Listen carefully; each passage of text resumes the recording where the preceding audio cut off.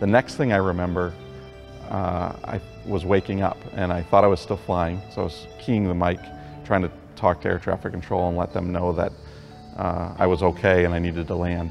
And while I was doing this, I noticed that my windscreen was very, very clear and much clearer than normal. And that's when I realized it was missing and I was actually on the ground in a field.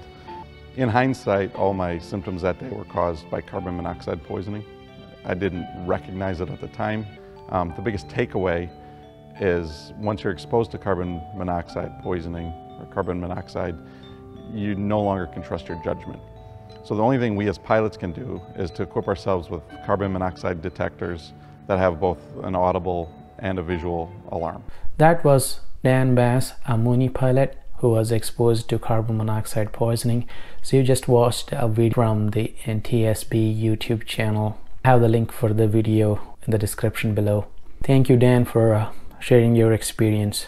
So many of you already heard about carbon monoxide poisoning, especially if you are a pilot. Recently, I was listening to Max Trescott's Aviation News Talk podcast, episodes 88 and 90, in which he talked about aircraft's carbon monoxide poisoning.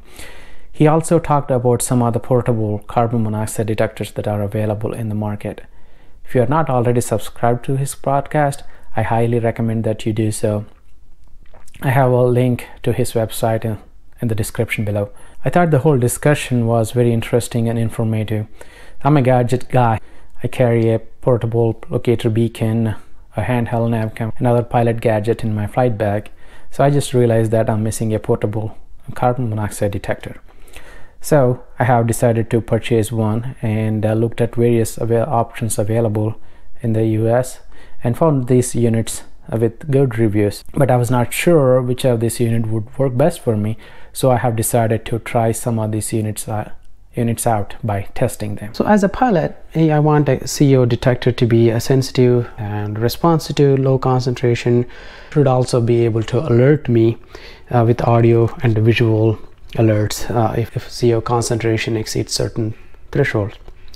According to an FAA document titled Detection and Prevention of Carbon Monoxide Exposure in General Aviation Aircraft, published in 2009, the permissible exposure level are the PELs for carbon monoxide is 50 parts per million. However, the document also states that 35 parts per million as the recommended level. I highly recommend this document. I encourage you to read this and check out this document. There's a whole lot of information about carbon monoxide poisoning. It also talks about various testing that had been done with regards to CO detectors, and also tested the locations where a detector might be placed to give optimal results. So I have the link for this document in the description below to check it out. So the first one that I have here is a Tocsin3 by Otis. So I bought this on the Otis website. So this is primarily designed to be used in the cockpit. So additionally, I bought this Sensorcon industrial sensor on Amazon. So, and as a third detector, I bought this aircraft and vehicle carbon monoxide detector by Forensics. So this is the cheapest among these three units. So also I figured I might as well wanted to test this patch that you can get from Sporty's website or some other website. I actually have this in the airplane that I fly, but I never know how well this works. According to the website, the orange spot in the middle will turn dark when carbon monoxide is detected. So my idea is to test all these three units in this patch side by side, find out which unit would work best for me. Alright, my test setup here is simple. I have a box in which I have placed the carbon monoxide detectors that I'm planning to test, and I have a small fan, and I'm going to be introducing carbon monoxide from one of the sides. So remember that this is not perfectly airtight. So this is the test gas, carbon monoxide test gas that I bought this can from Granger. Okay, so I'm going to be introducing carbon monoxide right now. So right now at this point all the units are reading 0 concentration. So they all have been calibrated in the factory. See what happens. So I just added 1 pump of carbon monoxide. So all the units have started reading. Okay, let me try one more pump. I noticed that Tocsin3 showing a higher amount of carbon monoxide concentration compared to the other 2 units, and I see a slight dark spot on the Otis patch. Alright, let me add one more. Alright, Tocsin3 started beeping. So as the Sensorcon and all the 3 units actually started beeping. Tocsin3 showing me highest concentration of 45, Sensorcon 35, and the small unit 39. So Tocsin3 at this point seems to be showing the highest amount compared to the other 2 units.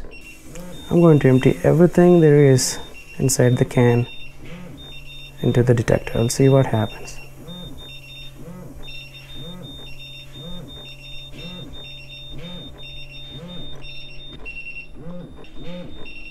Tocsin3 showing me the highest concentration, followed by the small unit and the Sensorcon unit at the end.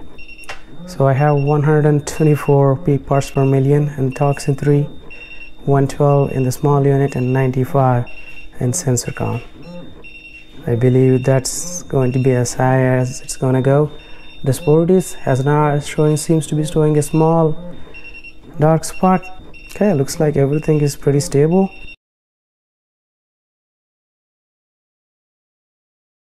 So it has been few minutes since I took the box outside and let all the carbon monoxide escape from the box.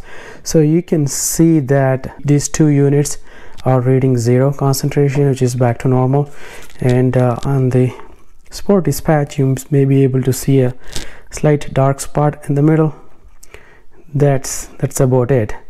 So let me talk to you about what my observations were. This unit has been relatively quick in measuring the concentration. I noticed this unit being sensitive, and this unit also read the highest amount compared to other 2 units. On top of that, it has good audio and visual alerts, and there's also a buzzer. There's a vibrating thing going on. You might have noticed in the video there. So Sensorcon unit, it did read the concentration. It was a little bit slow to react, and it did not record the same highest concentration as the other 2 units, and it is still lagging behind. It's still showing me 5 parts per million. So I really had high hopes for this, but this is a bit of a disappointment. So this little unit isn't too bad at all. This came really close to this unit in terms of concentration. It was showing a slightly less CO concentration. The audio visual alerts aren't too bad. Audio alert isn't probably not loud enough.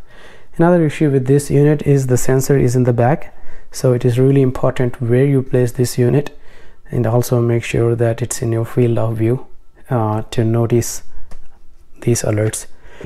So on the Otis patch, if you are not looking at this patch, you won't be able to notice a change in CO concentration.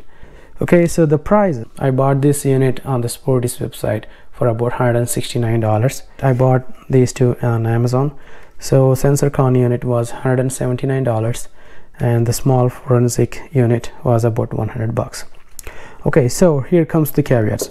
These 2 units I believe feature electrochemical sensors, and these sensors need to be replaced in regular intervals. According to the manufacturer, the Tocsin3 sensor need to be replaced every 2 years. Of course, it depends on the usage. That's the recommended replacement. The sensor itself costs $85. Small unit by forensics, they recommend replacing the device every 3 years. So this device actually has an expiration date. This unit, I did not see any sensor replacement recommendations. However, they do recommend calibrating the unit every few years. Overall, I like this unit because it was specifically designed for pilot, and it has very good audio and visual alerts compared to these 2 units. So among these 3 units, my choice would be Tocsin3 by Otis by far. Alright, so please let me know if you have any comments or questions. Hope that you found this video useful. I'll see you in the next one. Squawk 1200. Talk to you later. Frequency change approved.